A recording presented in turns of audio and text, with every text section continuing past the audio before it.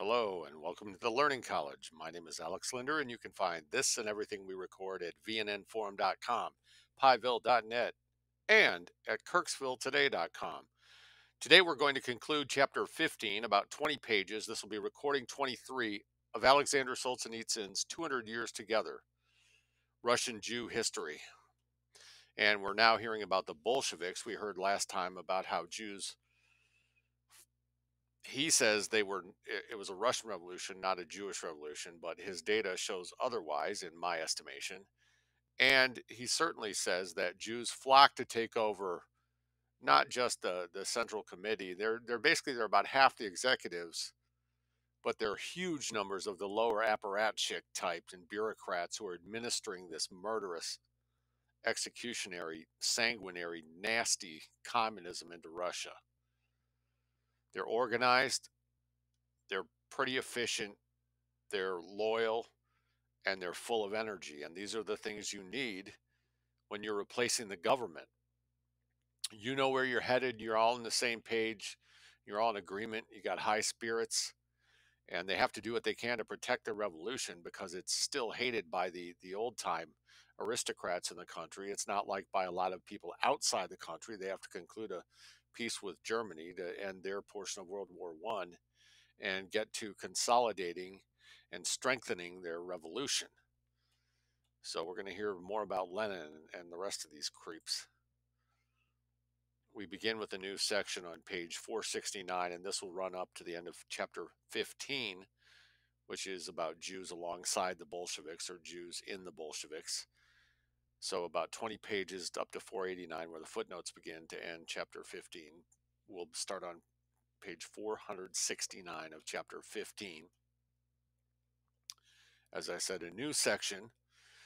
During all those months, Lenin was very much occupied with the climate of tension that had arisen around the Jewish question. As early as April 1918, the Council of the People's Commissars of Moscow and the Moscow region published in Izvestia 44, assuming that's not a footnote, thus for a wider audience than the region of Moscow alone, a circular addressed to the Soviets, again, Soviet means councils, quote, on the question of the anti-Semitic propaganda of the pogroms, which evoked, quote, events having occurred in the region of Moscow that recalled anti-Jewish pogroms. No city was named. It stressed the need to organize special sessions among the Soviets on the Jewish question and fight against anti-Semitism, as well as, quote, meetings and conferences. In short, a whole propaganda campaign. But who, by the way, was the number one culprit who had to have his bones broken? But the Orthodox priests, of course. The first point prescribed, quote, pay the utmost attention to the anti-Semitic propaganda carried out by the clergy.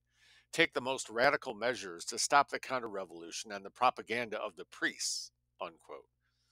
We do not ask ourselves at this moment what these measures were, but in reality, who knows them better than we do?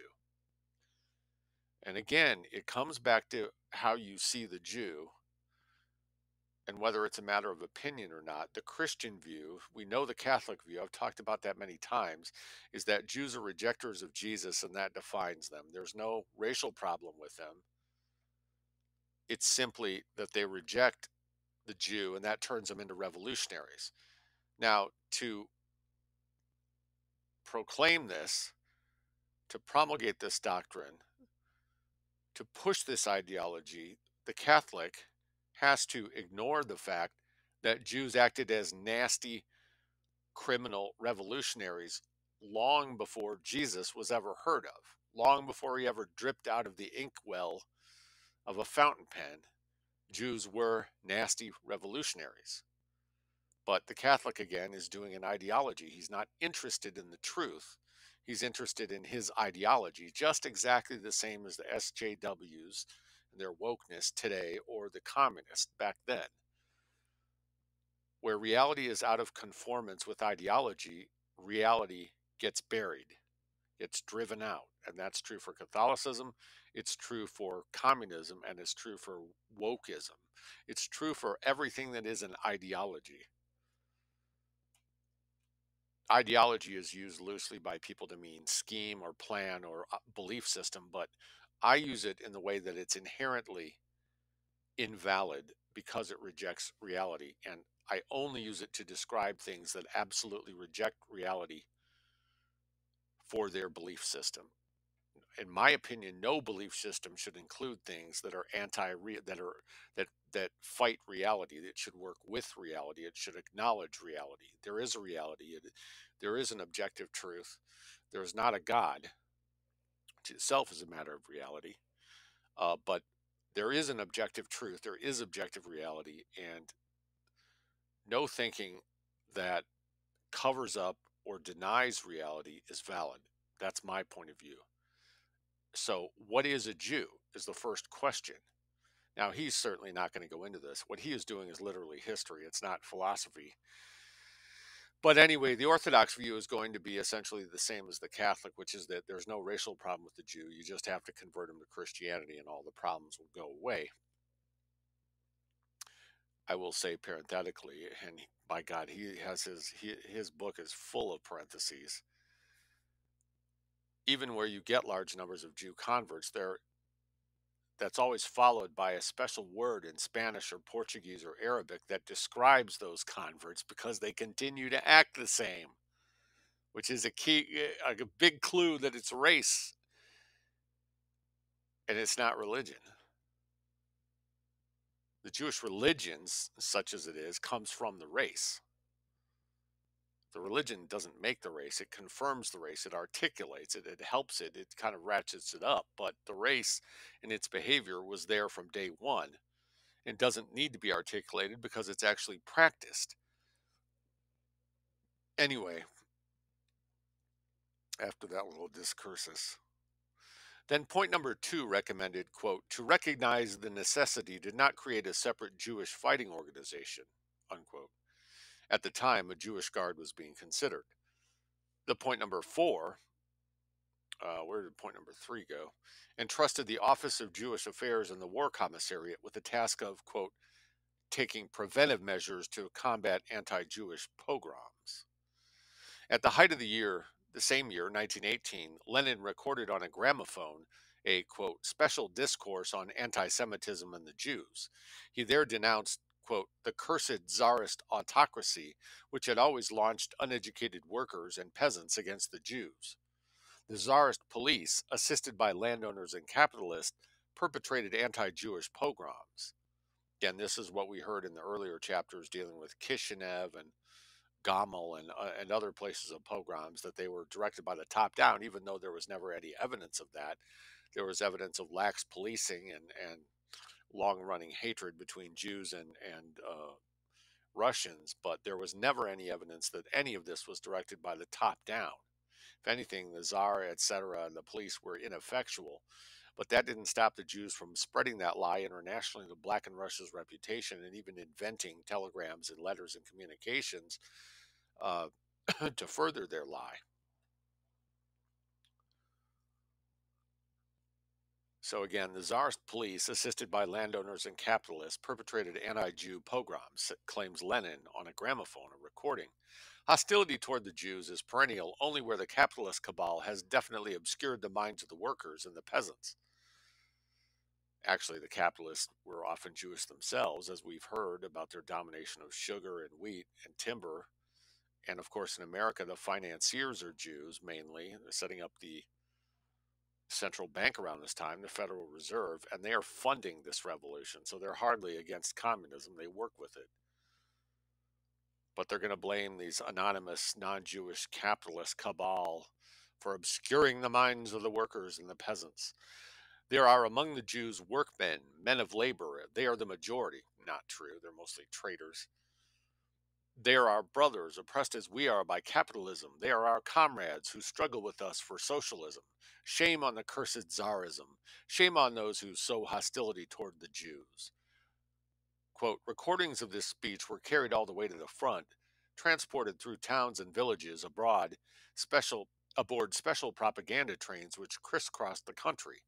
Gramophones spread this discourse in clubs, meetings, assemblies. Soldiers, workers, and peasants listened to their leaders harangue and began to understand what this was all about. But this speech at the time was not published by intentional omission asked Solzhenitsyn. It was only so in 1926 in the book of Agursky Sr., Agursky. On 27 July 1918, just after the execution of the imperial family, the Sovnarkom, Sovnarkom, promulgated a special law on anti-Semitism. Quote, the Sovnarkom, a law on anti-Semitism, quote, the Soviet of the People's Commissars declares that any anti-Semitic movement is a danger to the cause of the revolution of the workers and the peasants, even though Jews are neither workers nor peasants. Jews always speak in the name of all other groups. In conclusion, from Lenin's own hand, Lunacharsky tells us, quote, the Sovnarkom directed all Soviet deputations to take radical measures to eradicate anti-Semitism. The inciters of pogroms, those who propagate them, will be declared outlaws. Signed, V.I. Ulyanov, or Lenin. If the meaning of the word outlaw may have escaped some at the time, in the months of the Red Terror it would appear clearly, 10 years later, in a sentence of a communist militant, Larin, who was himself for a while the commissar of the people and even the promoter of, quote, war communism, colon, to outlaw the active anti-Semites was to shoot them. So he's saying anyone who shows any anti-Semitism should be shot. That's what outlawing anti-Semitism means, says Solzhenitsyn. And then there is Lenin's famous reply to Diamondstein in 1919. Lenin's famous reply to Diamondstein, Dimanstein, or Shtein.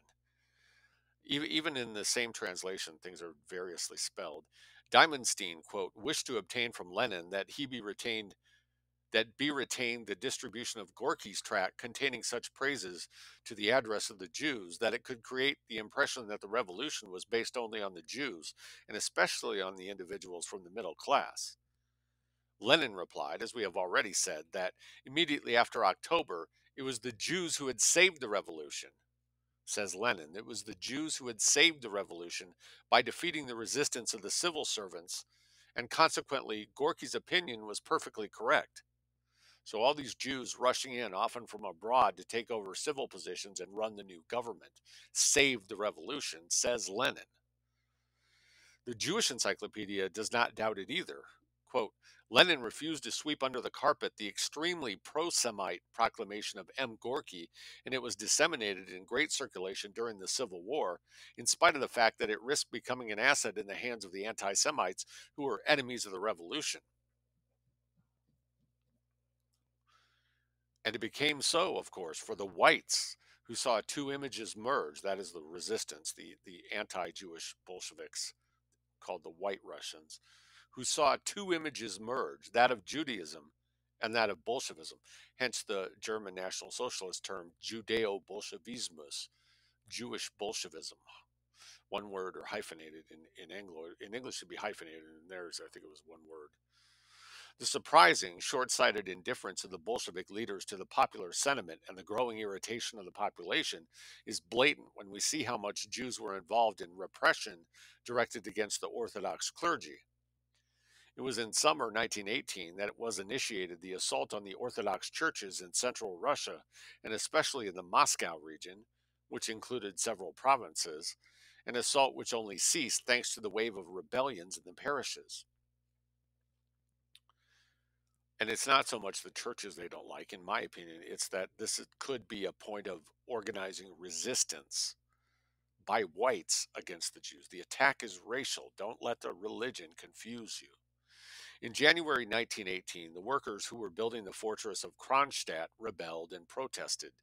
The executive committee of the party, composed, quote, exclusively of non-natives, unquote, had designated for guard duty, instead of militia, Orthodox priests, while, quote, not a Jewish rabbi, not a Muslim mullah, not a Catholic pastor, nor a Protestant pastor was put to use. Let us note in passing that even on this small fortified island of the, quote, prison of the peoples, unquote, there were places of worship for all the confessions.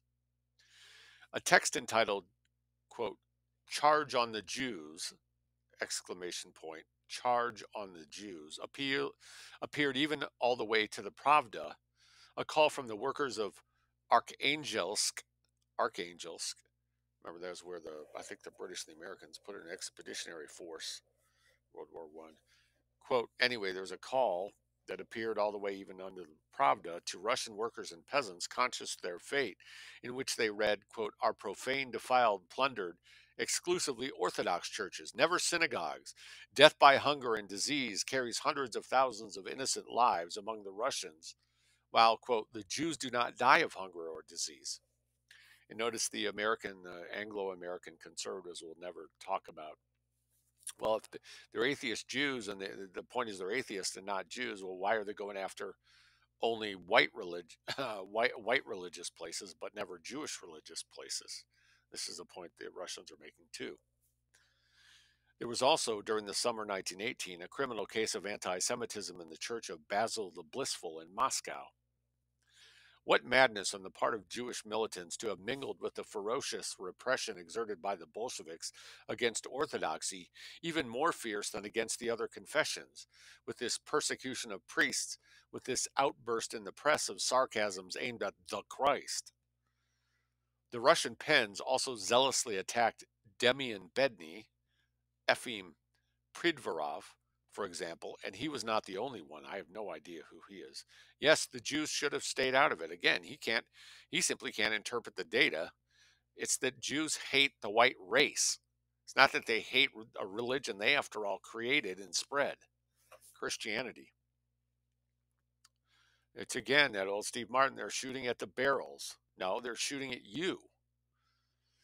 On 9 August 1919, Patriarch Tikhon, Tikhon, wrote to the president of the Vitsik Kalinin with a copy to the Sovnarkom president, Ulyanov Lenin, to demand the dismissal of the investigating magistrate Chapitsburg in charge of the, quote, affairs, unquote, of the church, quote, a man who publicly outrages the religious beliefs of people, who openly mocks ritual gestures, who, in the preface to the book The Religious Plague, 1919, gave Jesus Christ abominable names and thus profoundly upset my religious feeling. The text was transmitted to the small Sovnarkom, from which came the reply on 3 September. Quote, classify the complaint of citizen Belavine, or Patriarch Tikhon, without follow-up. But Kalinin changed his mind and addressed a secret letter to the Justice Commissioner Krasakov, saying that he believed that, quote, for practical and political considerations, replace Chapitsburg with someone else, unquote, given that, quote, the audience in the court is probably in its majority Orthodox, and that it is therefore necessary, quote, to deprive the religious circles of their main reason for ethnic revenge. And what about the profanation of relics? How could the masses understand such an obvious outrage, so provocative? Quote, could the Russians, the Orthodox, have done such things? They asked each other across Russia. Quote, all that, it is the Jews who have plotted it. It makes no difference to those who crucified Christ. And who is responsible for this state of mind, if not the Bolshevik power, by offering to the people spectacles of such savagery? S. Bulgakov, who followed closely what happened to Orthodoxy under the Bolsheviks, wrote in 1941, Bulgakov, B-U-L-G-A-K-O-V, quote, he wrote in 41, in the USSR, the persecution of Christians, quote, surpassed in violence and amplitude all previous persecutions known throughout history. Of course, we should not blame everything on the Jews, but we should not downplay their influence. Quote, were manifested in Bolshevism, above all, the force of will and the energy of Judaism. Quote, the part played by the Jews in Bolshevism is, alas, disproportionately great, and it is, above all, the sin of Judaism against Ben Israel. And it is not the sacred Israel, but the strong will of Judaism that, in power, manifested itself in Bolshevism and the crushing of the Russian people. Quote, although it derived from the ideological and practical program of Bolshevism, without distinction of nationality, the persecution of Christians found its most zealous actors among Jewish commissioners of militant atheism, and to have put a Gubelman, Laroslavsky, at the head of the Union of the Godless was to commit, quote, in the face of the Russian Orthodox people, an act of religious effrontery. Another very ostensible effrontery, quote, this way of rechristening cities and places, custom in fact less Jewish typically than Soviet. But can we affirm that for the inhabitants of Gatchina, the new name of their city, Trotsk, did not have a foreign resonance? Likewise for Pavlovsk, now Slutsk.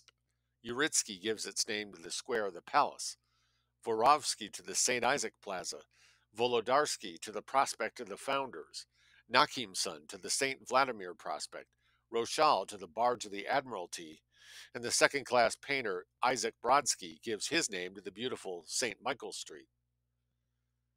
They could no longer stand each other. Their heads were turning. Through the immensity of Russia, it flashes by. Elizabethgrad becomes Zinoviesk. And let's go boldly. The city where the Tsar was assassinated takes the name of the assassin, Sverdlovsk. It is obvious that was present in the Russian national consciousness as early as 1920 the idea of a national revenge on the part of Bolshevik Jews, since it even appeared in the papers of the Soviet government. It served as an argument to Kalinin. Of course, Pasmanik's refutation was right. Quote, for the wicked and narrow-minded, everything could not be explained more simply. The Jewish Kahal has decided to seize Russia, or it is the revengeful Judaism that settles its accounts with Russia for the humiliations undergone in the past. Of course, we cannot explain the victory and the maintenance of the Bolsheviks, but if the pogrom of 1905 burns in the memory of your family, and if in 1915 you were driven out of the Western territories with the strikes of a whip, your brothers by blood, you can very well, 3 or 4 years later, want to avenge yourself in your turn with a whip or revolver bullet. We are not going to ask whether communist Jews consciously wanted to take revenge on Russia by breaking the Russian heritage, but totally denying this spirit of vengeance would be denying any relationship between the inequality in rights under the Tsar and the participation of Jews in Bolshevism, a relationship that is constantly evoked. Why would Jews have any rights at all? Why would you allow them to live in your country? This is a question that's never raised and has no answer except the obvious. You wouldn't. And this is how I.M. Biekerman, Biekerman, we've heard from him before, confronted with, quote, the fact of the disproportionate participation of the Jews in the work of barbaric destruction, unquote, to those who recognize the right of the Jews to avenge past persecutions, refutes this right. refutes this right. Quote, the destructive zeal of our co-religionists is blamed on the state, who, by its vexations and persecutions, would have pushed the Jews into the revolution. Well, no, he says, for, quote, it is to the manner in which an individual reacts to the evil suffered that he is distinguished from another, and the same is true of a community of men. And again, they didn't suffer that much. They actually had special privileges legally. Later, in 1939, taking in the destiny of Judaism under the black cloud of the coming new era, the same Biekerman wrote, quote, the great difference between the Jews and the world around them was that they could only be the anvil and never the hammer. Yeah, after they killed tens of millions, huh? I do not intend to dig here in this limited work, says Solzhenitsyn, the great historical destinies, but I am expressing a categorical reservation on this point. Perhaps this was so since the beginning of time, but as of 1918 in Russia, and for another 15 years, the Jews who joined the revolution also served as a hammer, at least a large part of them. Wow, he's actually daring to. Clearly, they were always the ones who were hammering on others, and what others did was a response to what they did. Here, in our review, comes the voice of Boris Pasternak. In his Dr. Zhivago, he writes, it is true, after the Second World War, thus after the cataclysm which came down, crushing and sinister, over the Jews of Europe, and which overturned our entire vision of the world, false. But in the novel itself is discussed the years of the revolution. He speaks of, quote, this modest, sacrificial way of remaining aloof, which only engenders misfortune, of, quote, their, i.e., the Jews, fragility and their inability to strike back. Yet did we not both have before us in the same country at different ages, certainly, but where we lived in the same 20s and 30s? The contemporary of those years remains mute with astonishment. Pasternak would thus not have seen, I believe, what was happening. He's saying, well, why doesn't he talk about how they were killing people in his novel? His parents, his painter father, his pianist mother, belonged to a highly cultivated Jewish milieu, living in perfect harmony with the Russian intelligentsia. He himself grew up in a tradition already quite rich, a tradition that led the Rubinstein brothers, the moving Levitan, the subtle Gershonson, the philosophers Frank and Chestov, to give themselves to Russia and Russian culture. It is probable that this unambiguous choice, that perfect equilibrium between life and service, which was theirs, appeared to Pasternak as the norm, while the monstrous gaps, frightening relative to this norm, did not reach the retina of his eye. Oh, he's just not telling the truth, is what it would be. On the other hand, these differences penetrated the field of view of thousands of others. Thus, witness of these years, Beekerman writes, quote, the too visible participation of the Jews in the Bolshevik Saturnalia, that's a good word for it, attracts the eyes of the Russians and those of the whole world. No, says Solzhenitsyn, the Jews were not the great driving force of the October coup. The latter, moreover, brought them nothing, since the February Revolution had already granted them full and complete freedom. But after the coup de force took place, it was then that the younger laic generation quickly changed horses and launched themselves with no less assurance into the infernal gallop of Bolshevism.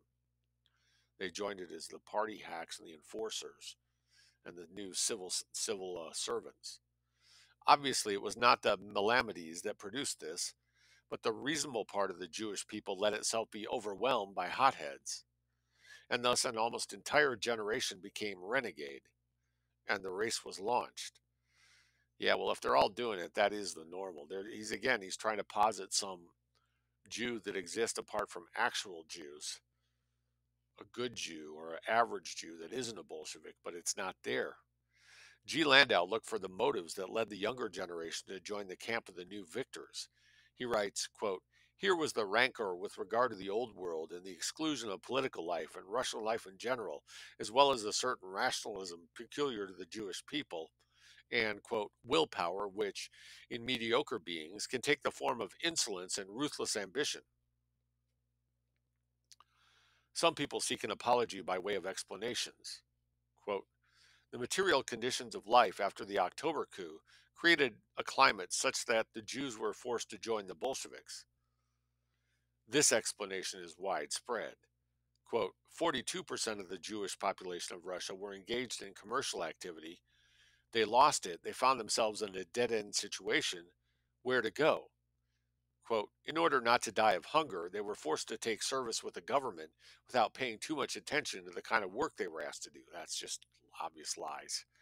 It was necessary to enter the Soviet apparatus where, quote, the number of Jewish officials from the beginning of the October Revolution was very high, close quote.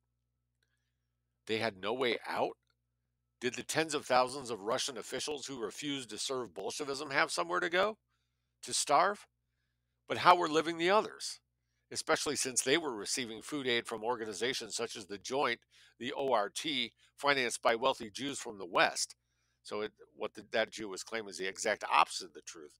The Russians are ones who had no options. The Jews had plenty of options. They're fed and given money by foreigners, and they're getting jobs in the new Bolshevik regime. Enlisting in the Cheka was never the only way out. There was at least another: do not do it, to resist. But I disagree. They're not renegades. They're just average Jews doing this. The result, Pasmanik concludes, moving on to 475, is that Bolshevism became, for the hungry Jews of cities, a trade equal to the previous trades: tailor, broker, or apothecary. But if this is so, it may be said 70 years later, in good conscience, for those, quote, who did not want to immigrate to the United States and become American, who did not want to immigrate to Palestine to remain Jews, for those, the only issue was communism, unquote. Again, the only way out? It is precisely this, in italics, that is called renouncing one's historical responsibility. Jews are trying to run away from the fact that they created the Bolshevik Revolution and they were the ones who benefited from it, and they murdered all kinds of other people in its name. Other arguments have more substance and weight.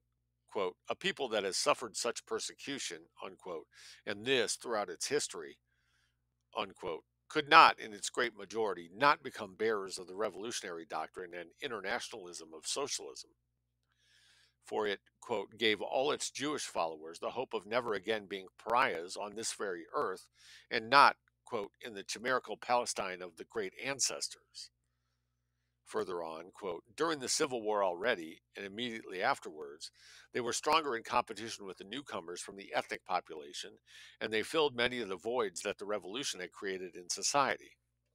In doing so, they had for the most part broken with their national and spiritual tradition, unquote, after which, quote, all those who wanted to assimilate, especially the first generation, and at the time of their massive apparition, took root in the relatively superficial layers of a culture that was new to them.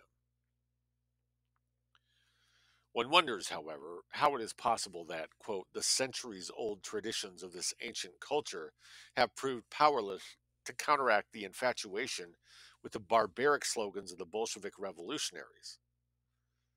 When, quote, socialism, the companion of the revolution, melted onto Russia, not only were these Jews, numerous and dynamic, brought to life on the crest of the devastating wave, but the rest of the Jew people found itself deprived of any idea of resistance and was invited to look at what was happening with a perplexed sympathy, wondering, impotent, what was going to result from it. How is it that, quote, in every circle of Jewish society, the revolution was welcomed with enthusiasm and inexplicable enthusiasm when one knows of what disillusionments composed the history of this people?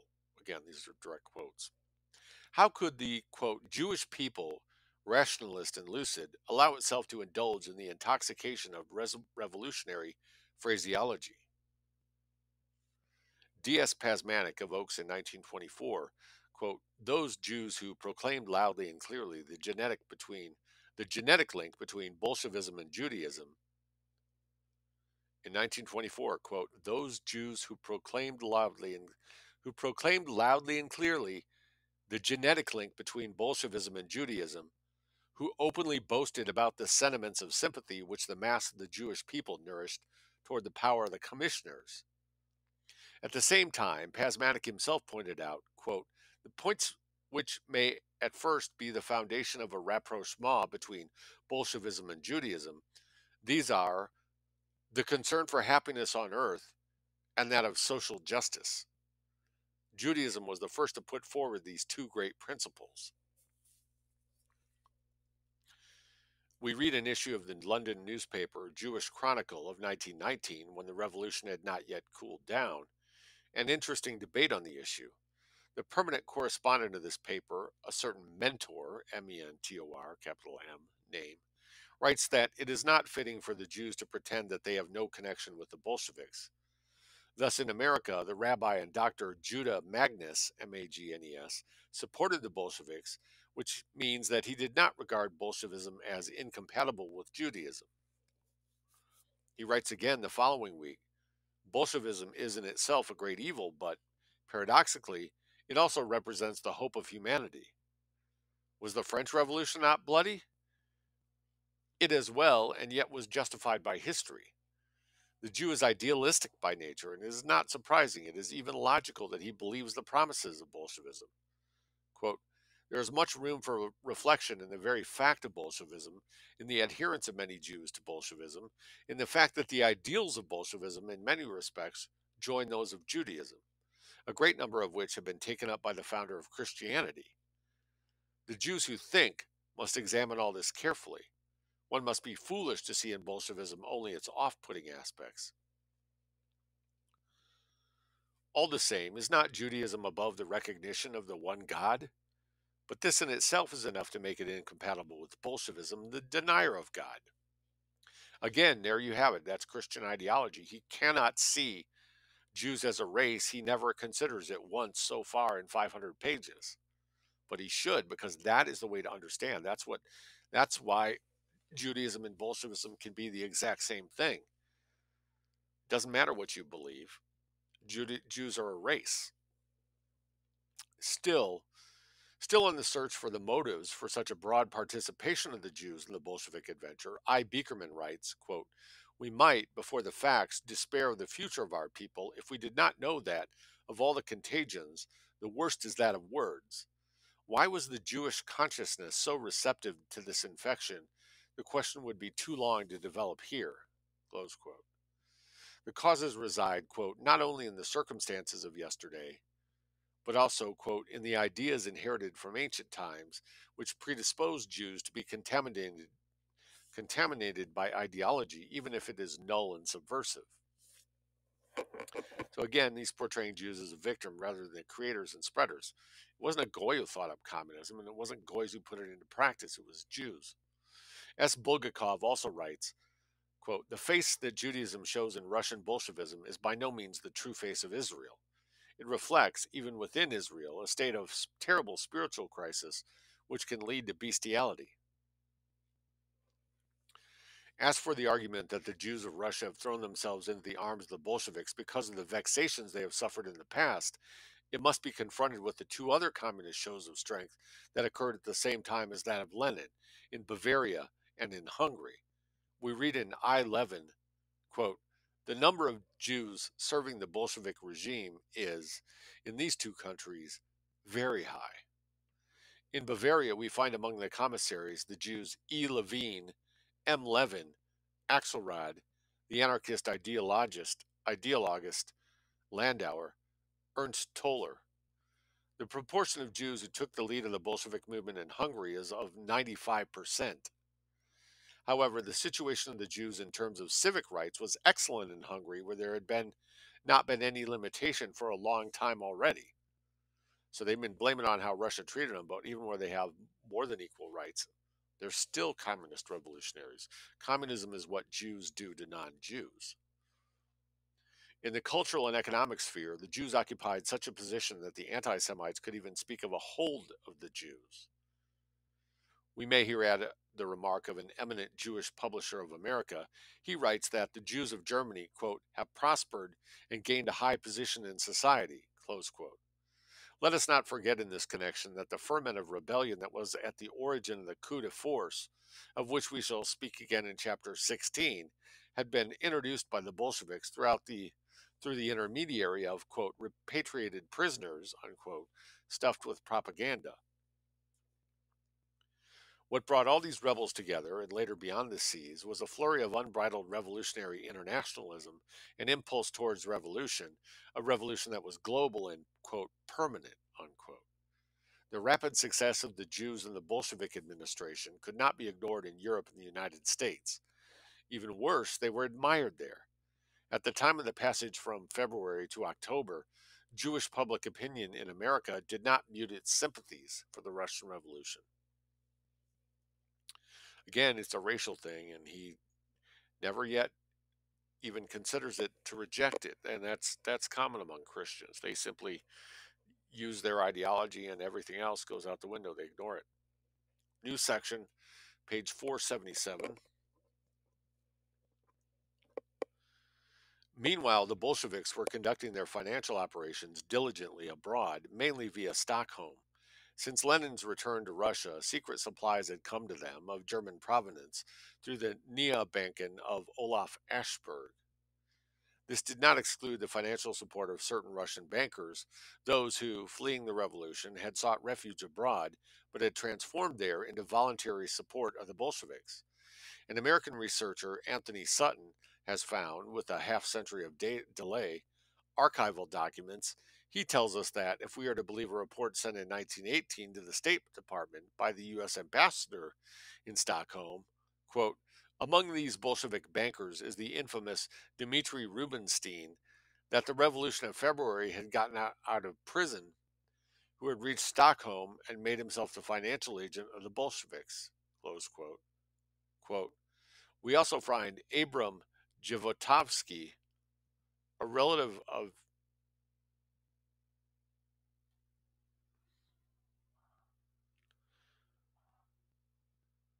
Trotsky and Lev Kamenev, Abram Životovsky.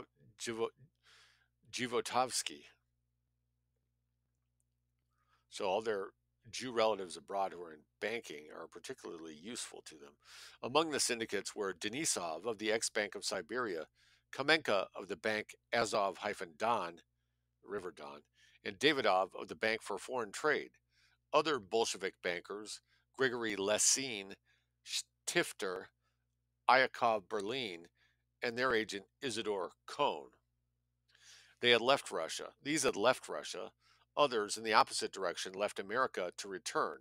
They were the revenants, all of them, quote, revolutionaries, unquote, some from long ago, others of recent date, who dreamed of finally building and consolidating the new world of universal happiness. We talked about it in chapter 14. They were flocking across the oceans from the port of New York to the east, or from the port of San Francisco in the direction of the west, some former subjects of the Russian Empire, others purely and simply American citizens, enthusiasts who did not even know the Russian language. In 1919, A.V. Tyrkova Williams wrote in a book published then in England, quote, "There are few Russians among the Bolshevik leaders, few men imbued with Russian culture and concerned with the interests of the Russian people. In addition to foreign citizens, Bolshevism recruited immigrants who had spent many years outside the borders. Some had never been to Russia before. There were many Jews among them. They spoke Russian badly. The nation of which they had become masters was foreign to them, and, moreover, they behaved like invaders in a conquered country. And if in Tsarist Russia, quote, Jews were excluded from all official posts, if schools and state service were closed to them, on the other hand, the Soviet Republic, all committees and commissariats were filled with Jews. Often they exchanged their Jewish name for a Russian name, but this masquerade did not deceive anyone. That same year, at 1919, at the Senate hearings of the Overmen Commission, Overmen, Overmen Commission, Senate hearings of the Overmen Commission, and Illinois University professor P.B. Dennis, who arrived in Russia in 1917, declared that, in his opinion, quote, an opinion that matched that of other Americans, Englishmen, Frenchmen, these people deployed in Russia an extreme cruelty and ferocity in their repression against the bourgeoisie. The word is used here without any pejorative nuance in its primary sense, the inhabitants of the boroughs. Or, quote, among those who carried out murderous propaganda in the trenches and in the rear, there were those who, 1 or 2 years before, i.e., in 1917, 1918, still lived in New York. In February 1920, Winston Churchill spoke in the pages of the Sunday Herald. In an article entitled Zionism Against Bolshevism, Struggle for the Soul of the Jewish People, he wrote, quote, today we see this company of outstanding personalities emerging from clandestinity from the basements of the great cities of Europe and America, who grabbed by the hair and seized by the throat the Russian people and established itself as the undisputed mistress of the immense Russian Empire. There are many known names among these people who have returned from beyond the ocean. Here is M.M. Grusenberg. He had previously lived in England, where he had met Sun Yat-sen, the Chinese, then lived for a long time in the United States, in Chicago, where he had, quote, organized a school for the immigrants, unquote, and we find him in 1919 General Consul of the RSFSR.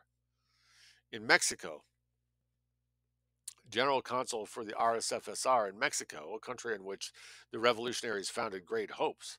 Trotsky would turn up there. Then, in the same year, he sat in the central organs of the Comintern.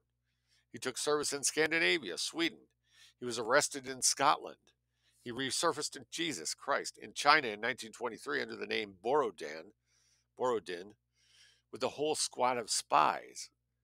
He was the, quote, principal political advisor to the executive committee of the Kuomintang, a role which enabled him to promote the career of Mao Zedong and of Chu Enlai. However, having suspected Borodin Grusenberg of engaging in subversive work, Chiang Kai-shek expelled him from China in 1927. Returning to the USSR, he passed unharmed the year 1937. During the war with Germany, we find him editor-in-chief of the Soviet Information Office alongside Dridzo Lozovsky. He will be executed in 1951. About the Bolshevik Jews executed in the 1930s, see Infra, Chapter 19, Infra meaning below. Among them also, these are Jews who were abroad and came back to help the revolution or represent it somehow. Also among them, Samuel Agursky, Agursky, who became one of the leaders of Belarus. Arrested in 1938, he served a sentence of deportation. He is the father of the late M. Agursky, who prematurely disappeared and who did not follow the same path as his progenitor, far from it. Let us also mention Solomon Slepak, an influential member of the Comintern. He returned to Russia by Vladivostok, where he took part in assassinations. He then went to China to try to attract Sun Yat-sen in an alliance with communism. His son Vladimir would have to tear himself, not without a clash, from the trap into which his father had fallen in his quest for the radiant future of communism. Stories like this, and some even more paradoxical, there are hundreds of them. Demolishers of the bourgeois, quote unquote, Jewish culture also turned up, among them the collaborators of S. Diamondstein in the European Commissariat, the S.R. Dobkovsky, Agursky already mentioned, and also, quote, Cantor, Shapiro, Kaplan, former emigrant anarchists who had returned from London and New York, unquote. The objective of the commissariat was to create a, quote, center for the Jewish communist movement. In August 1918, the new communist newspaper in Yiddish, or MS, EMES, The Truth, announced, quote, the proletarian revolution began in the streets of the Jews. A campaign was immediately launched against the Haiders and the Talmud Torah, that's the Jewish educational school, the Haider. In June 1919, countersigned by Agursky and Stalin, the dissolution of the Central Bureau of the Jewish Communities was proclaimed, which represented the conservative fraction of Judaism, the one that had not sided with the Bolsheviks. End of section, new section. It is nonetheless true that the socialist Jews were not attracted primarily to the Bolsheviks. Now, however, where were the other parties? What had become of them? What allowed the Bolshevik Party to occupy an exclusive position? What allowed the Bolshevik Party to occupy an exclusive position was the disintegration of the old Jewish political parties. Well, isn't that funny? The Bund, the Zionist Socialists, and the Zionists, the Poali, had split up, and their leaders had joined the victors' camp by denying the ideals of democratic socialism, such as M. Reyes, M. Frumkina, Esther, A. Weinstein, and M. Litvinov. So the appearance of diversity, but the reality of one agenda, one party, one tribe, one race. Moving on to 480. Is it possible even the Bund, this extremely belligerent organization to which even Lenin's positions were not suitable, which showed itself so intransigent on the principle of cultural and national autonomy of the Jews, could that even fold and just become part of the communists? Well, yes, even the Bund. After the establishment of Soviet power, the leadership of the Bund in Russia split into two groups, 1920. The right, which in its majority emigrated, and the left, which liquidated the Bund, 1921, and adhered in large part to the Bolshevik Party. Among the former members of the Bund, we can cite the irremovable David Zaslavsky, the one who for decades would put his pen at the service of Stalin. He would be responsible for stigmatizing Mandelstam and Pasternak. Also, the Leplevsky brothers, Israel and Grigory, one from the outset would become an agent of the Cheka and stay there for the rest of his life. The other would occupy a high position in the NKVD in 1920, then would be Deputy Commissar of the People, President of the small Sovnarkom of the RSFSR, then Deputy Attorney General of the USSR, 1934 to 1939. He would be a victim of repression in 1939. Solomon Kotliar, immediately promoted First Secretary of Orthborg, of Vologda, of Tver, of the Regional Committee of Orel, where also Abraham Heifetz. He returned to Russia after February 1917, joined the Presidium of the Bund's main committee in Ukraine, was a member of the Central Committee of the Bund.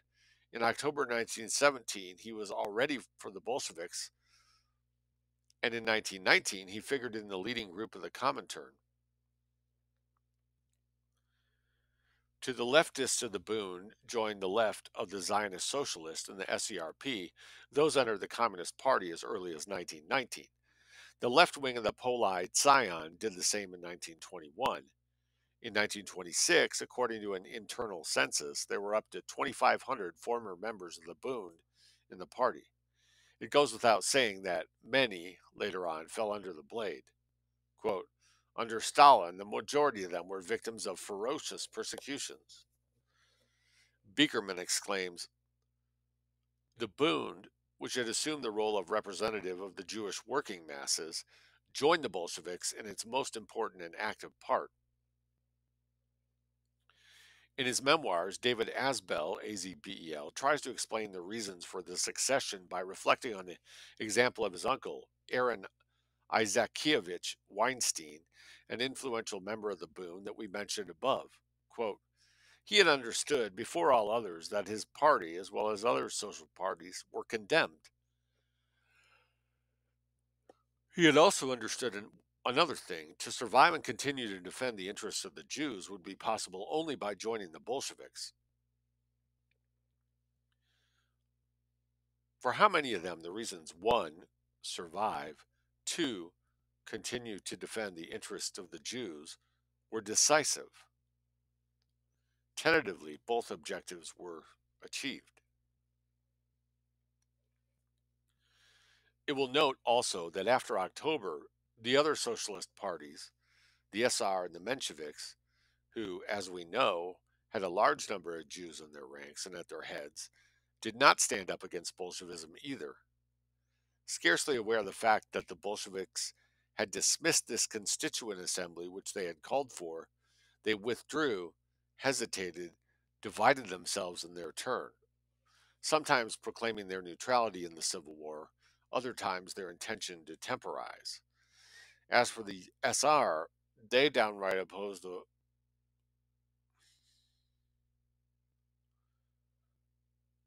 They downright opened to the Bolsheviks a portion of the Eastern Front and tried to demoralize the rear of the Whites. Again, White Russians, the ones fighting back against the revolution. But we also find Jews among the leaders of the resistance to the Bolsheviks in 1918. Out of the 26 signatures of the, quote, open letter of prisoners on the affair of the Workers' Congress, unquote, written at Taganka prison, no less than a quarter are Jewish. The Bolsheviks were pitiless toward the Mensheviks of this kind.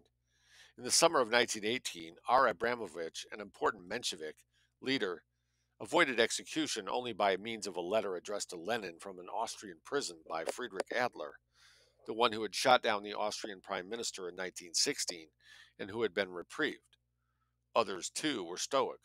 Gregory Binchtok, Semyon Weinstein, arrested several times, they were eventually expelled from the country. In February 1921, in Petrograd, the Mensheviks certainly supported the deceived and hungry workers. They pushed them to protest and strike, but without any real conviction, and they lacked audacity to take the lead in the Kronstadt insurrection. However, this did not in any way protect them from repression. We also know a lot of Mensheviks who joined the Bolsheviks who exchanged one party label for another. They were Boris Magwidov. He became head of the political section in the 10th Army, then Donbass, secretary of the provincial committees of Poltava, Samara, instructor on the Central Committee. Abram Debarin, a true defector, he rapidly climbed the echelons of a career of, quote, red professor, unquote, stuffing our heads with dialectical materialism and historical materialism.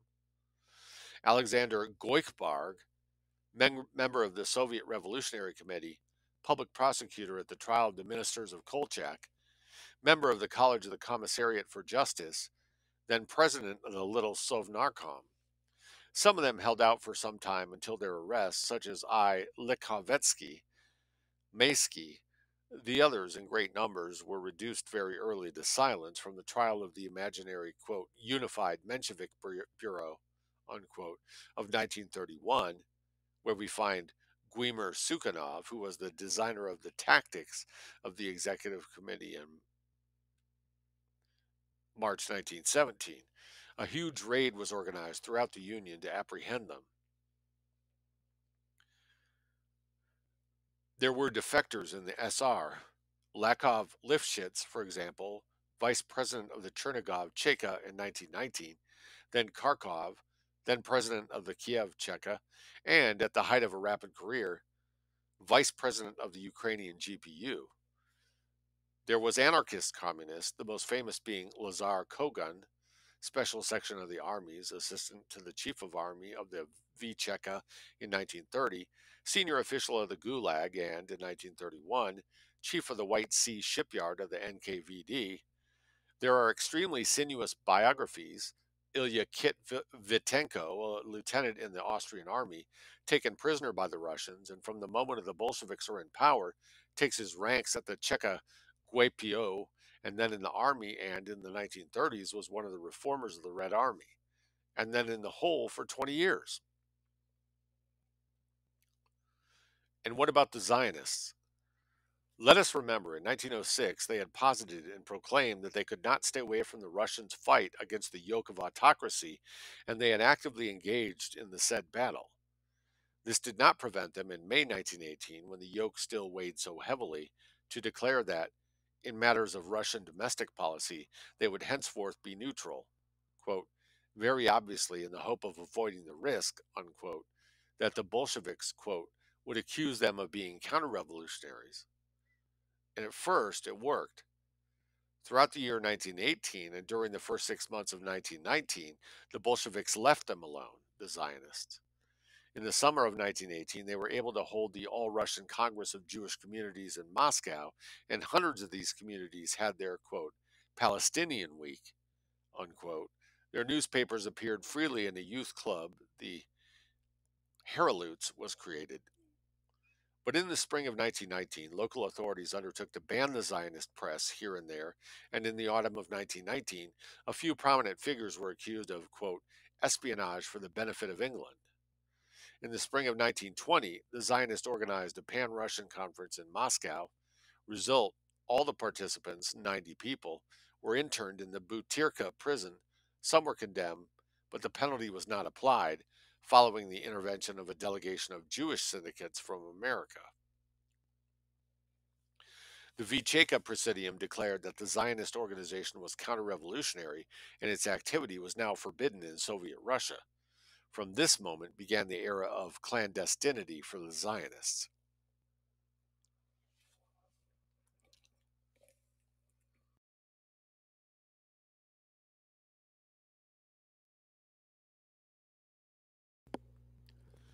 M. Heifetz, who is a thoughtful man, reminds us very well of this. Did the October coup not coincide exactly with the Balfour Declaration, which laid the foundations of an independent Jewish state? Well, what happened? Quote, a part of the new Jewish generation followed the path of Herzl and Jabotinsky, while the other part, let us be precise, the biggest part, yielded to temptation and swelled the ranks of the Lenin Trotsky Stalin band, exactly what Churchill feared. Quote, Herzl's way then appeared distant, unreal, while that of Trotsky and Bagritsky enabled the Jews to gain immediate stature and immediately become a nation in Russia, equal in right and even privileged. Close quote. Also defector, of course, and not least, Lev Miklis of the Poalide Scion. His career is well known. In Stalin's secretariat, in the editorial board of the Pravda, at the head of the Red Army's political sector, in the State Defense Commissariat, and Commissioner of the State Control. It was he who made our landing in Crimea in 1942 fail, at the height of his career, in the Org Bureau of the Central Committee. His ashes are sealed in the wall of the Kremlin.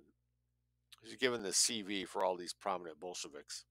Lev was Lev Meklis, Mekhlis. His ashes are sealed in the wall of the Kremlin as we move on to 483.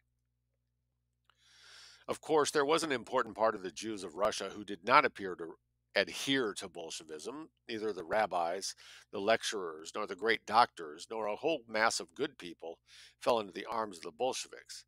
Tirkova writes in the same passage in her book a few lines later, this predominance of the Jews among the Soviet leaders put to despair those of the Russian Jews who, despite the cruel iniquities suffered under the Tsarist regime, regarded Russia as the motherland and led the common life of all Russian intelligentsia, refusing, in communion with her, any collaboration with the Bolsheviks. But at the time, they had no opportunity of making themselves heard publicly, and these pages are naturally not filled with their names, but those of the conquerors, those who have bridled the course of events, horse bridle, and rode it. Two illustrious terrorist acts perpetrated by Jewish arms against the Bolsheviks in 1918 occupy a special place: the assassination of Uritsky by Leonid Kanagisser and the attack on Lenin by Fanny Kaplan. Here, too, though, the other way around was expressed the vocation of the Jewish people to be always among the first. Perhaps the blows fired at Lenin were rather the result of SR intentions. But as for Kanagisser, born of hereditary nobility by his grandfather, he entered the School of Officer Cadets in 1917. By the way, he was in friendly relations with Sergei Yesenin. I admit full well Mark Aldanov's explanation. Quote, in the face of the Russian people and history, he was moved by the desire to oppose the names of Uritsky and Zinoviev with another Jewish name. This is the feeling he expresses in a note transmitted to his sister on the eve of the attack, in which he says he wants to avenge the peace of Brest-Litovsk, that he is ashamed to see the Jews contribute to install the Bolsheviks in power, and also avenge the execution of his companion of the School of Artillery at the Cheka of Petrograd. So a couple of Jew loyalists who are opposed to Bolshevism don't like that Russia's being sold out. It should be noted, however, that recent studies have revealed that these two attacks were perpetrated under suspicious circumstances. There is strong presumption that Fanny Kaplan did not shoot Lenin at all, but was apprehended, quote, to close the case, unquote, a convenient culprit by chance. There is also a hypothesis that the Bolshevik authorities themselves would have created the necessary conditions for Kanagisser to fire his shot. This I strongly doubt, says Solzhenitsyn. For what provocation would the Bolsheviks have sacrificed their beloved child, president of the Cheka? One thing, however, is troubling. How is it that later, in full red terror, when was attained by force of arms throughout the entire country, thousands of innocent hostages, totally unconnected with the affair, the whole Kanagisser family was freed from prison and allowed to emigrate? We do not recognize here the Bolshevik claw. Or would it be the intervention of a very long arm to the highest ranking Soviet instances? A recent publication tells us that the relatives and friends of L. Kanagisser, K-A-N, German type name, K-A-N-N-E-G-I-S-S-E-R, that relatives and friends of L. Kanagisser had even drawn up an armed attack plan against the Cheka of Petrograd to free their prisoner, and that all, as soon as they were arrested, were released and remained in Petrograd without being disturbed. Such clemency on the part of the Bolshevik authorities may be explained by their concern to avoid ill feelings with the influential Jewish circles in Petrograd. The Kanagisser family had kept its Judaic faith, and Leonid's mother, Rosalia Eduardovna, declared during an interrogation that her son had fired on Uritsky because, quote, he had turned away from Judaism. But here is a Jewish name that has not yet obtained the deserved celebrity: Alexander Abramovich Vilenkin, hero of the clandestine Vilenkin, hero of the clandestine struggle against the Bolsheviks. He was a volunteer in the Hussars at the age of 17. In 1914, he was decorated 4 times with the Cross of St. George, promoted to officer. Then, on the eve of the Revolution, he became a captain of cavalry. In 1918, he joined the clandestine organization Union for the Defense of the Homeland and of Liberty. He was apprehended by the Cheka at the time when, as the organization had been discovered, he was delaying the destruction of compromising documents. Focused, intelligent, energetic, uncompromising toward the Bolsheviks, he infused in others the spirit of resistance. Executed by the Bolsheviks, it goes without saying. The information about him came to us from his comrade in arms in the underground in 1918, and also from his cellmate in 1919, Vasily Fyodorovich Klementiev, captain in the Russian army. These fighters against Bolshevism, whatever their motivations, we venerate their memory as Jews. We regret that they were so few, as were too few the white forces during the Civil War. So, he goes out of his way to talk about any Jew that could be claimed to be a true Russian nationalist and actually support the good guys, but he doesn't really go enough into Jews being the bad guys in my view. And he's already he started with the generalization that is false that this was not a Jewish revolution but a Russian one. Wrong. New section. A very prosaic and entirely new phenomenon reinforced the victory of the Bolsheviks. These occupied important positions from which many advantages resulted, notably the enjoyment in both capitals of, quote, vacant, unquote, apartments freed by their owners, quote, former aristocrats, now in the run. So the Bolsheviks stole the apartments of the former white nobles and fed them to their Jew relatives. In these apartments could live a whole tributary flock of the former Pale of Settlement. This was a real exodus, quote unquote. One of the few times he almost makes a joke. G.A. Landau writes, the Jews have climbed the stairs of power and occupied a few summits. From there, it is normal that they brought, as they do everywhere in any environment, their relatives, friends, companions from their youth. A perfectly natural process, the granting of functions to people who are known, trusted, protected, or simply begging for your favors. This process multiplied the number of Jews in the Soviet state apparatus. We will not say how many Zinoviev's wife, Lilina, thus brought parents and relatives, nor how Zinoviev distributed positions to his own. They are the focus, but the influx, not to have been noticed at the moment, was enormous and concerns tens of thousands of people. The people transmigrated en masse from Odessa to Moscow. Is it known that Trotsky himself gratified his father, whom he moderately loved, of a sovkhoz in the suburbs of Moscow? I don't know what a sovkhoz is, but it sounds probably a nice house. These migrations can be followed throughout biographies, so that of David, not to be confused with Mark Asbel, in 1919, still a kid, he left Chemigov, where he was born, to come to Moscow, where his two aunts already lived. He first lived in the house of one of them, Ida, a wealthy merchant of the First Guild, whose husband had returned from America, and then with the other, Leolia, who was housed in the first house of the Soviets, capital FHS, called the National, the first house of the Soviets, with all the best of the Soviet Union. Their neighbor Ulrich, who would later become famous, said jokingly, quote, why don't we open a synagogue in the National where only Jews live? A whole Soviet elite then left St. Petersburg to settle in the second house of the Soviets, the metropolis, in the third, the seminary, Bojodomsky Street, in the fourth, Mokhavaya, Vazhvijenka Street, and in the fifth, Cheremetiyevsky Street. These tenants receive from a special distribution center abundant parcels. Quote, caviar, cheese, butter, smoked sturgeon were never lacking on their table. And in parentheses, we are in 1920 when people are in bread lines. Everything was special, designed especially for the new elite. Kindergartens, schools, clubs, libraries. In 1921-22, the year of the murderous famine on the Volga and the help of Tara in their, quote, model school, the canteen was fed by the ARA Foundation and served American breakfast, rice pudding, hot chocolate, white bread, and fried eggs. And, quote, no one remembered that the day before it was vociferated in the classrooms that the bourgeois should be hung higher in the lantern. Saying one thing, doing another. It is the Jewish way. Quote, the children of the neighboring houses hated those of the Soviet houses, so called, capital S and H, and at the first opportunity went after them. The NEP came, the new economic policy. The tenants of the National then moved into cozy apartments or pavilions that had previously belonged to aristocrats or bourgeois. In 1921, quote, spend the summer in Moscow where you suffocate?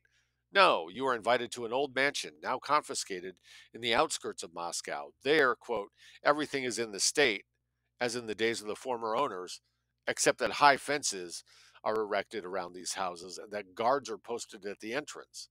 Wives of the commissioners began to frequent the best spas of the West. We see the development, owed to the scarcity of food, of misery and the concealment of foodstuffs, a second-hand trade and a whole traffic of goods.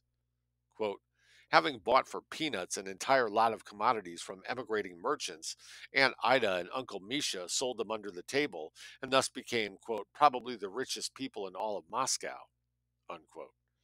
However, in 1926, they were sentenced to 5 years imprisonment for, quote, economic counter-revolution, unquote, to which were added at the end of the NEP 10 years of camp. Let us also quote, when the Bolsheviks became the government, all sorts of individuals from the Jewish subproletariat joined them, wishing to get their share, unquote. And as free trade and private enterprise were forbidden, many Jewish families saw their daily lives greatly modified. Quote, the middle-aged people were mostly deprived, while the younger ones, rid of all spiritual ballast, by having social careers, were able to maintain their elders. Hence the excessive number of Jews in the Soviet state apparatus. Close quote. Note, the author does not justify this process by calling it a unique issue, but he notes with grief the aspect that counts. Quote, this destructive process did not meet the resistance it would have required in the Jewish milieu. On the contrary, it found there, quote, voluntary executants and a climate of sympathy. Jews are only too happy to steal from others. It is thus that many Jews entered the Soviet ruling class. But could this process, however occult as it was, go unnoticed by the disadvantaged Russian social strata, the people waiting in the bread lines without jobs? And how could the man in the street react? Either by jeers, quote, Rosa of the Sovnarkaz, the husband of Kaika of the Cheka, or by funny stories from those that flooded Russia as early as 1918. Vysotsky tea, Brodsky sugar, Trotsky Russia. And in Ukraine it gave, Hop, harvest workers, all Jews are bosses. And they began to whisper a new slogan, quote, the Soviets without the Jews, unquote. The co-authors of the Book of Russia and the Jews became alarmed in 1924. It is clear that, quote, not all Jews are Bolsheviks, and all Bolsheviks are not Jews, but there is no need to prove today to prove the zealous participation of the Jews in the martyrdom imposed on an exsanguinate Russia that is bled dry by the Bolsheviks. What we must, on the contrary, is try to elucidate in a calm manner how this work of destruction was refracted in the consciousness of the Russian people. The Russians had never seen any Jews in command before. They now saw them today at every step, invested with a ferocious and unlimited power. Quote, to answer the question of Judaism's responsibility in the emergence of Bolshevik Jews, we must first consider the psychology of non-Jews that of all these Russians who suffered directly from the atrocities committed, the Jewish actors of public life who wished to prevent any new bloody tragedy, to save the Jews of Russia from new pogroms, must take account of this fact. We must, quote, understand the psychology of the Russians who suddenly found themselves under the authority of an evil, arrogant, rude, self-confident, and impudent brood, close quote. Move on to 487. It is not for the purpose of settling accounts that we must remember history, nor to reassume mutual accusations, but to understand how, for example, it was possible for important layers of a perfectly correct Jewish society to have tolerated an enormous participation of Jews in the rise, 1918, of a state that was not only insensitive to the Russian people, foreign to Russian history, but which, moreover, inflicted on the population all the outbursts of terror, in italics. The presence of Jews alongside the Bolsheviks raises questions not because it would induce a foreign origin to this power. When we speak of the abundance of Jewish names in revolutionary Russia, we paint a picture of nothing new. How many Germanic and Baltic names have figured for a century and a half to 2 centuries in the Tsarist administration? Many, but they weren't killing people. The real question is, in what direction did this power work? It is, what did they do with the power? D.S. Pasmanik, however, gives us this reflection. Quote, let all the Russians who are capable of reflecting ask themselves whether Bolshevism, even with Lenin at its head, would have triumphed if there had been in Soviet Russia a satisfied and educated peasantry owning land.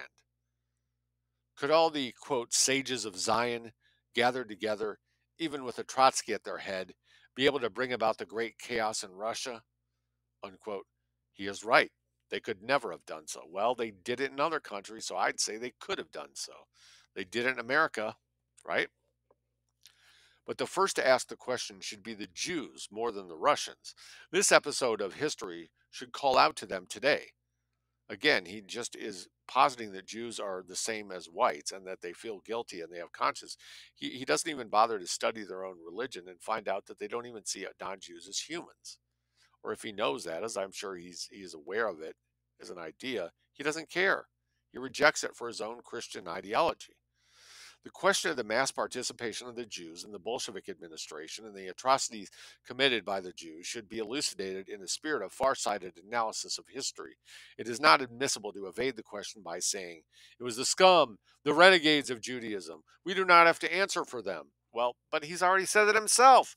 He's calling them all renegades rather than just ordinary Jews. The majority can't be renegades. That's not what renegade means. D.S. Chitterman is right to remind me of my own remarks about the communist leaders of any nation. Quote, they have all turned away from their people and poured into the inhuman. I believe it. But Pasmanik was right to write in the 20s, quote, we cannot confine ourselves to saying that the Jewish people do not answer for the acts committed by one or other of its members. We answer for Trotsky as long as we are not dissociated ourselves from him, said Pasmanik. Now, to disassociate oneself does not mean to turn away. On the contrary, it means rejecting actions to the end and learning from them. I have studied Trotsky's biography extensively, and I agree that he did not have any specifically Jewish attachments, but was rather a fanatical internationalist. Does this mean that a compatriot like him is easier to incriminate than the others? But as soon as his star rose in the autumn of 1917, Trotsky became, for far too many people, a subject of pride, and for the radical left of the Jews of America, a true idol, and still the idol of the neocons today as they mung about and try to draw us into a war with Russia over the Ukraine. Moving on to 488, what can I say of America? But of everywhere else as well. There was a young man in the camp where I was interned in the 50s, Vladimir Gershuni, a fervent socialist and internationalist who had kept a full conscience of his Jewishness. I saw him again in the 60s after our release, and he gave me his notes. I read there that Trotsky was the Prometheus of October for the sole reason that he was Jewish. So he's saying that even though he studies Trotsky's bio and sees him just basically as an internationalist, yet this Jew he was in the camp with gives him his notes, and he says to him, the point is that the whole point is Trotsky is Jewish. Quote from the notes. He was a Prometheus, not because he was born such, but because he was a child of the Prometheus people. This people who, if it was not attached to the rock of obtuse wickedness by the chains of a patent and latent hostility, would have done much more than he did for the good of humanity. Quote, all historians who deny the participation of Jews in the revolution tend not to recognize in these Jews their national character, and that should be their race. Those, on the contrary, and especially Israeli historians who see Jewish hegemony as a victory of the Judaic spirit, those ones exalt their belonging to Jewishness. It was as early as the 20s, when the Civil War ended, that the arguments were made to exonerate the Jews. I.O. Levin reviews them in the collection Russia and the Jews. The Bolshevik Jews were not so numerous as that. There is no reason why a whole people should respond to the acts of a few. The Jews were persecuted in Tsarist Russia, all the reasons are given that Jews can't be blamed. During the Civil War, the Jews had to flee the pogroms by seeking refuge with the Bolsheviks, etc. And he rejected them by arguing that it was not a matter of criminal responsibility, which is always individual, but a moral responsibility. Pasmanik thought it impossible to be relieved of a moral responsibility, but he consoled himself by saying, quote, why should the mass of the Jewish people answer for the turpitudes of certain commissioners? It is profoundly unjust. However, to admit that there is a collective responsibility for the Jews is to recognize the existence of a Jewish nation of its own. From the moment when the Jews cease to be a nation, from the day when they are Russians, Germans, Englishmen of Judaic confession, it is then that they will shake off the shackles of collective responsibility. Now, the 20th century has rightly taught us to recognize the Hebrew nation as such, with its anchorage in Israel, and the collective responsibility of a people, of the Russian people too, of course, is inseparable from its capacity to build a morally worthy life. And yet, Jews have a different morality. There's not one morality. Jews have a different morality from what Christians have and what other people have. Yes, they are abounding the arguments that explain why the Jews stood by the Bolsheviks, and we will discuss others very solid when we talk about the Civil War. Nevertheless, if the Jews of Russia remember this period only to justify themselves, it will mean that their level of national consciousness has fallen, that this consciousness will have lost itself. The Germans could also challenge their responsibility for the Nazi period by saying they were not real Germans, they were the dregs of society, they did not ask for our opinion, but this people answers for its past, even in its ignominious periods. Again, you see that Solzhenitsyn is simply a Christian. At his most basic, he's simply a Christian conservative, going along with the party line that National Socialism was bad and that Nazis were evil. By endeavoring to conscientize it, to understand it, how did such a thing happen? Where lies our fault? Is there a danger that this will happen again? Yet again, so he's completely mainstream. He's unwilling to question that the Nazis were the bad guys. It is in this spirit that the Jewish people must respond to their revolutionary assassins, as well as the columns of well disposed individuals who put themselves at their service. It is not a question here of answering before other peoples, but before oneself, before one's conscience, and before God. As we Russians must answer, both for the pogroms and our incendiary, like you can compare a few dozen people being killed versus tens of millions, and our incendiary peasants, insensible to all pity, and for our red soldiers who have fallen into madness, and our sailors transformed into wild beasts. I have spoken of them with enough depth, I believe, in the Red Wheel, and I will add an example here.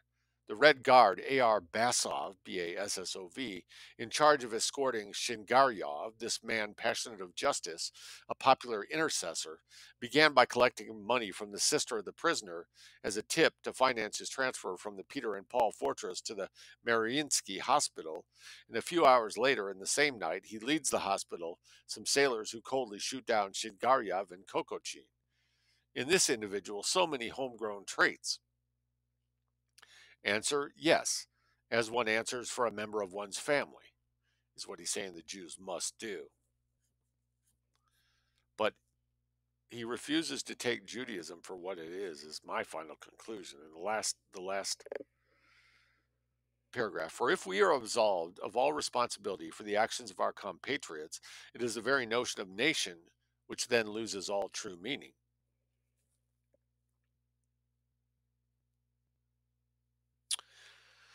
Are Jews simply people who are acting badly, or are they a race that simply has certain traits? I think the answer is obvious that you got to look at Jews biologically, not religiously.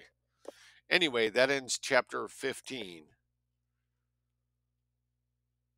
And I don't know. I have mixed feelings about him. He puts out a lot of good information, but again, it's similar to E. Michael Jones, although I think he's less interesting than Jones. He doesn't interpret it properly. He just interprets it in the standard conservative way. He's unwilling to actually question, are Jews a religion or are they a race? Which is a better explanation of them? Which has more predictive power? And you look through history, and we've answered the Christian ideological definition of what Jews are by pointing out they acted the same before Christianity was ever around, before Jesus was ever around. We've pointed out that other people reject Jesus and they don't act like Jews. So there's something about Jews that is, their behavior is every bit as definite as their ear confirmation, which is a way that one of the set piece mockings that the Catholics have for mocking physical characteristics as being insignificant, but in fact they're very significant. The National Socialists figured that out, and they actually got their race, their portion of the race, turned around and headed in the right direction, and that is why they are regarded as the ultimate evil. And anyone who plays along with that characterization, as Solzhenitsyn does, whether he's Russian or English, is effectively aiding the Jewish race. Thanks for being with me today. I'm Aleksandr reading to you out of Solzhenitsyn's 200 Years Together. This was recording number 23, and I'll be back with you again real soon.